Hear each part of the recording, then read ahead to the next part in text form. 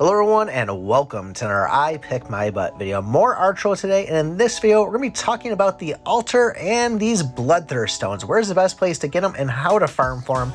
Now we're not going to really go over anything for the prayer side of it because yeah, you might get a weapon plus 8% drop rate on it, but to me it doesn't really seem valuable to go over the info on it. And we still don't know the exact point where you unlock the altar, but pretty sure it's going to be either level, talent, or chapter related. So in other words, start grinding if you don't have it. If you go into the altar and click on the bloodthirst stone icon, you can see here that the bloodthirst stones will be obtained from hero modes. And this is true, but there is some other places to get them from. But first, I do want to say, don't ever do a quick raid normal chapter mode again. You want to make sure all your quick raids are now done in hero mode because this is an easy way to stack up some of those bloodthirst stones. And when not doing quick raid and actually farming the chapters itself, once again, hero mode, but it seems like the chapters in single digits will give up to 5, the ones in the teens maybe up to 6, and then from 20 and on up to 7.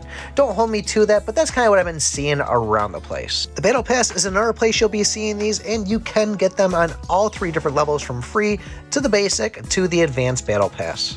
They've also been known to pop up in the pirate ship if you're able to catch it, and also in the cargo ship, or what it says here is the frost sheaf. So keep your eyes open for that. I wouldn't recommend using gems to reroll. I tried it when it first came out, and all 5 strikes, I saw none of these bloodstones. Now, if you caught my live stream, you probably saw me do a couple of these things here. Pretty much from levels 1 through 5, it looks like it's going to take about 5 bloodstones and some random scrolls there for the most part. Once you get to level 6 through 10, it's going to go bump up to 10 for each level. And then when we finally get to level 10, we have the option to ascend it. And this is where you're going to have to sacrifice and pretty much get rid of the equipment that you have in order to get that nice little bar to go up so you can get those cool green stats. And every single item has different ratings for it. And our neat little thing about this is you can see how the rings and spirits also give a very tiny amount of actual progress on it. But ironically enough, it was the rings and spirits I was getting most of when I was trying to farm for the demon blade. So this kind of gives us an idea of the chance of what item you'll get when you see one drop inside a chapter.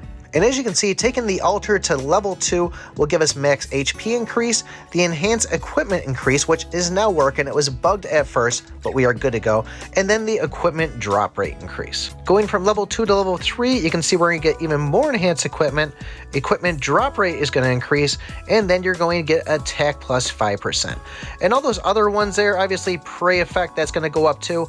But your max HP and attack, those will go up small amounts every time you go like level 11, 12, 13, and so on. And then also at 11, 11, and 12, it's actually now 20 bloodstones that you're going to need to take it to there. Taking it to level 3, once again, enhance equipment, equipment drop rate, and then we get the healing effect of red hearts plus 5%. And the actual healing effects of red hearts plus a 250 AC there, that will also increase along with the HP and attacks every time you level up a single level.